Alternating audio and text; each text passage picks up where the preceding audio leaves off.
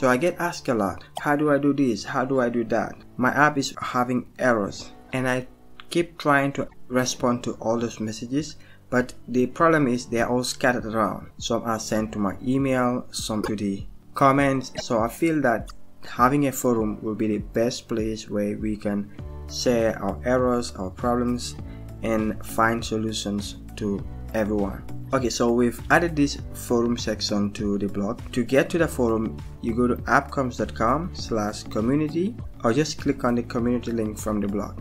Once you get to the community, you will find out that we have created 3 main topics. Alright, so the first one is the general discussion. You have computer inventory management project, you have a store management project. Alright, so these are the 2 main projects that are currently running on our YouTube channel and also on the blog site. Alright, so but if you have any general issues, or maybe you're trying to do something on your own and you have an error, or you want to ask questions, or you just want to discuss something that is not related to the computer inventory management project or the store management, click on the general discussion. So this is generally about anything Django, anything web development, whatever you want to ask, send it to the general discussion and we will try to answer as much as possible.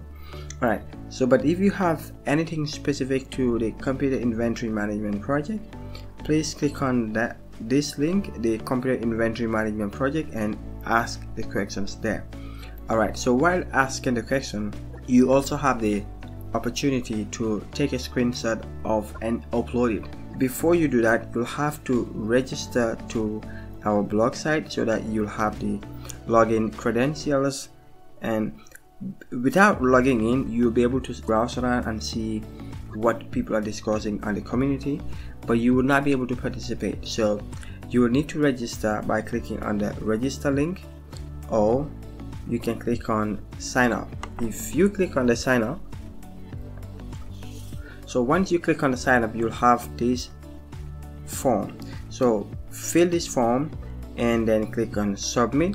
So once you click on submit, you'll receive an email to validate the email address you sign up with, and once that is done, you'll be able to log in to the site and also the forum or the community section. Alright, so now to log in, just click on profiles/login. I logged in as this user. So from here you can head to the community and start the discussion or participate on any running topic. Alright, so I'm trying to build a computer inventory management system and I have an error, so I want to ask a question, or I want to get help. I'm gonna go to computer inventory management project and then click add topic. So here you can say I have an error on models.py. Alright, so you can describe the error that you have and then attach the picture or relevant files. You can describe the error that you have or what you're trying to accomplish, and then you can click on choose file. So here I have a picture of my model. I'm gonna double click on it and upload it. But before you click on add topic, you can subscribe to this so that when somebody responds to this topic, you'll be able to have a notification or an email alert that something is going on the community that needs your attention. Alright, so I'm gonna click add topic. Okay, when I scroll down, I will see that I've submitted a forum or a topic that others can see and respond. So I want to attach another file. I'll just click on edit and then choose another file. Let's say this time is the error page, and I'm gonna click update. Okay, so you can see now I have 2 files. This is the models.py screenshot and this is the error screenshot. Now if I click on this, you can see it will open up. So from here I'll be able to see what you actually typed in your models.py or in whatever file that you have, and then the other file will be the error page. That is the page that is loading the app. That is the browser error.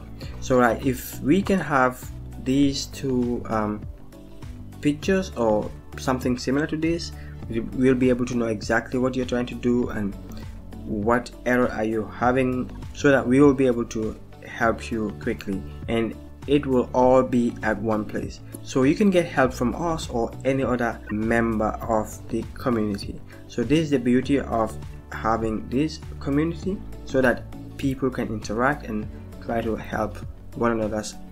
Right, so if I want to respond, let's say now I'm another user, I want to respond to this post, or I want to respond to this topic. I'm gonna scroll down and click on reply. Below here I'm gonna type the reply.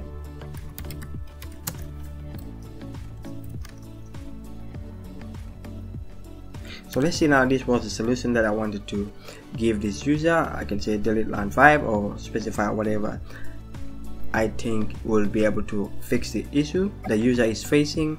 So then I can click reply.